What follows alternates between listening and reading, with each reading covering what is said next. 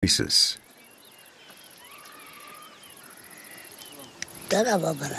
The ground is dry. It needs water. The granaries are almost empty. If the rain doesn't fall soon, the village will weep again this year. According to the Mofu, a drought is a sign that their ancestors are angry. If someone commits an offense like adultery, or if work is undone, the chief can't call rain from the sky. Chief, it would be wise to awaken the stones that make the rain fall. The village is worried because last season was disappointing. It's true, but you know that conditions are not quite right. Certain villagers have committed offenses. I agree, Chief, but should the mistakes of some endanger the entire village, this is not good. I agree about calling for rain, but there are still adulterers to judge, and some roofs must be repaired. Thank you, Chief. I promise you we will be worthy of this decision. We will do what is necessary. I'm counting on you. Thank you, Chief. Let's take out the rainstones. I will bring you what you need.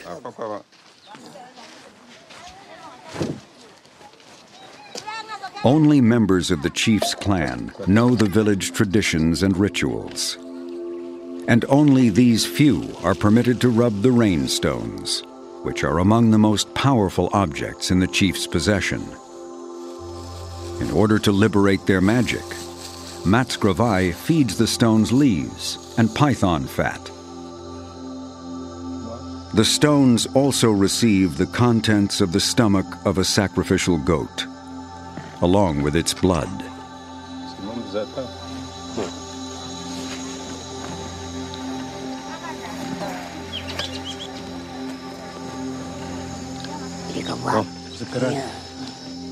This ritual has been handed down through generations of Mofu elders.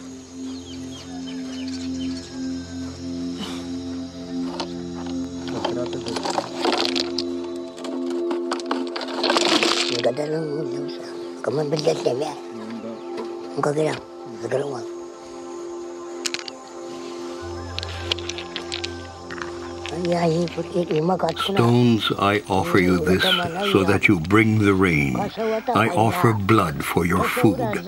Wake up and bring us good rain without any violence.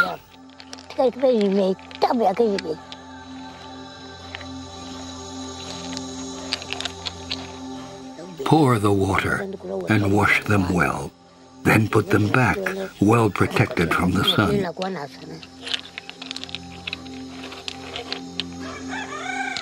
The rainstones will be returned to their resting place in the chief's house.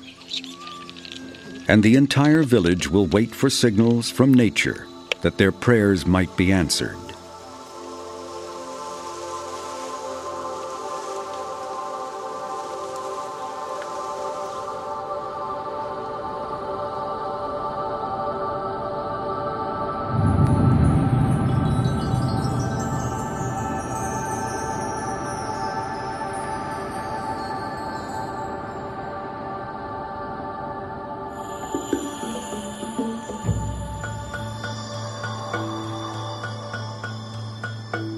After many days, there's a sign.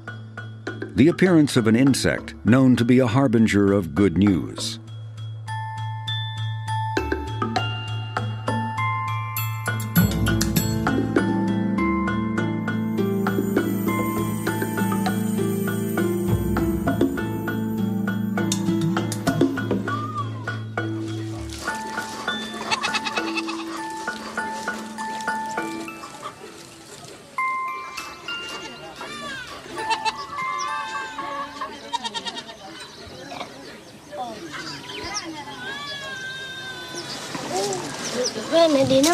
Grandfather, what is this insect? It is a good insect.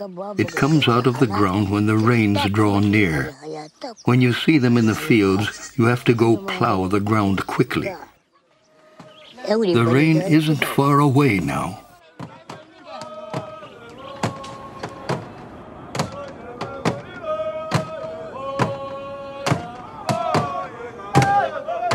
Drums call the villagers together. It's time for final preparations before the rain.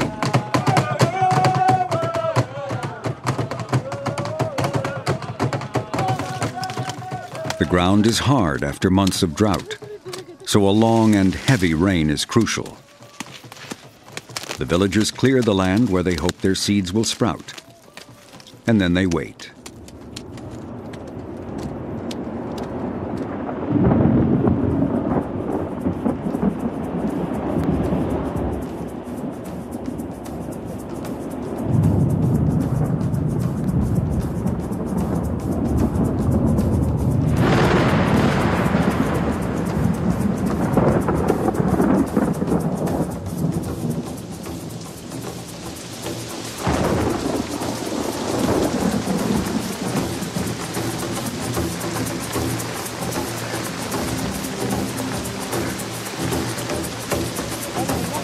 Thank you for the good rain.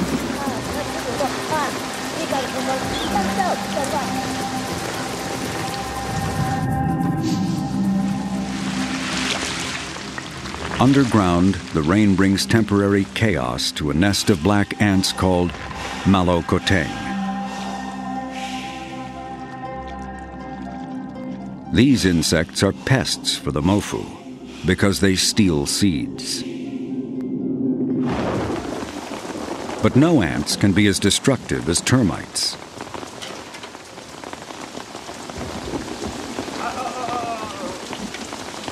The rainfall reveals the full extent of damage to Siddi's house. The roof quickly caves in under the weight of drenched straw.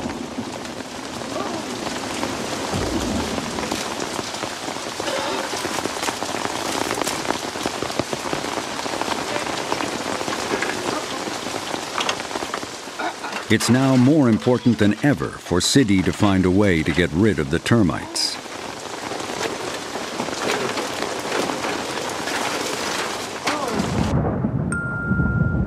The coming of the rain starts a new year and a cycle of rebirth in Mofu traditions.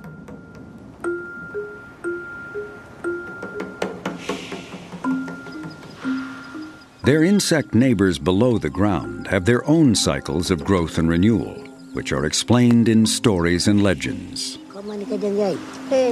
Do you know the story of the millet bird and the ant? No. Then listen, it's a story about helping each other. You see the bird that made its nest right there? The yellow bird? The malokoteng ant is never far away.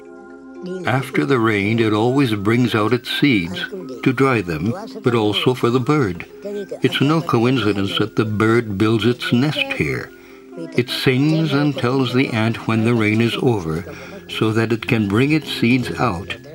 And in return, the ant lets it peck at its supplies because it knows that the bird has nothing to eat right now. Look.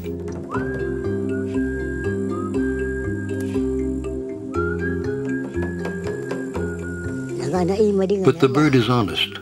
Once the millet is grown, it will return the share it borrowed from the ant. It perches on the spikes, shaking off seeds that fall on the ground where the ant can gather them.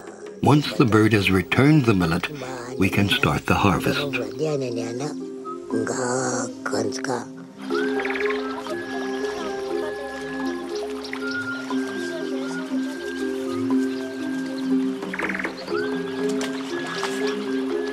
The rain has been plentiful. The riverbeds are full again. The ground is soaked, and sunny days will now provide perfect conditions for the crops to thrive.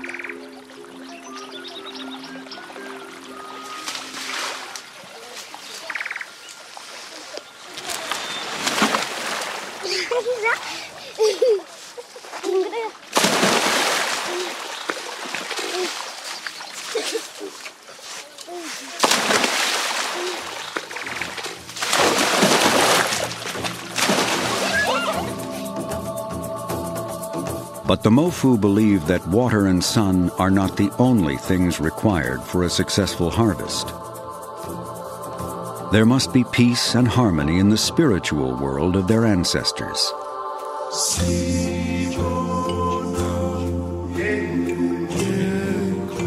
The mountains are a sacred place. Mazengel Rock, one of the highest points, is an important spot for rituals. Here they pay tribute to the spirits of the mountains, the Imbolam, to ensure that the crops grow ripe and full. The sacrificer tears off part of the mountain spirit from the rock 3 times. This symbolizes a union of the village, the mountains, and the ancestors. He distributes a share of the spirit to ambassadors from the village.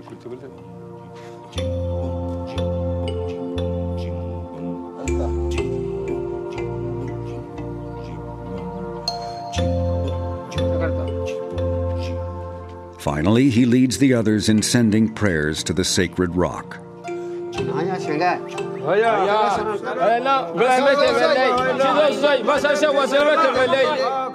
They ask for a plentiful harvest and relief from harsh climate conditions.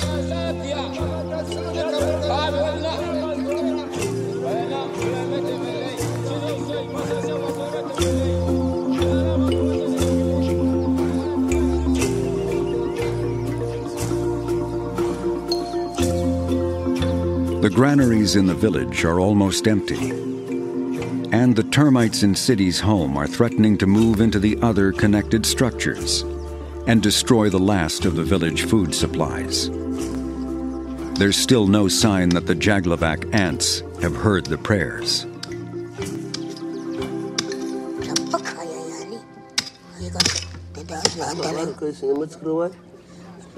The termites are still here. Jaglavak didn't come.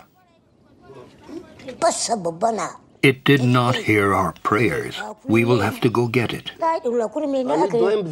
I've had it with these termites. They have to go.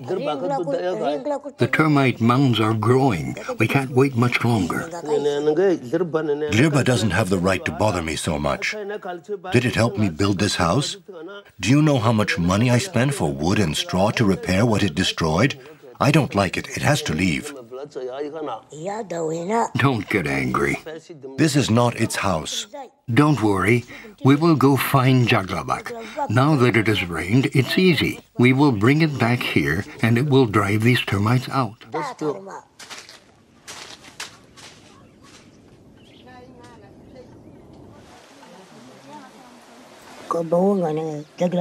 Idrisu, I need you to find the Jaglavak ant. During the dry season, it's unusual to see it,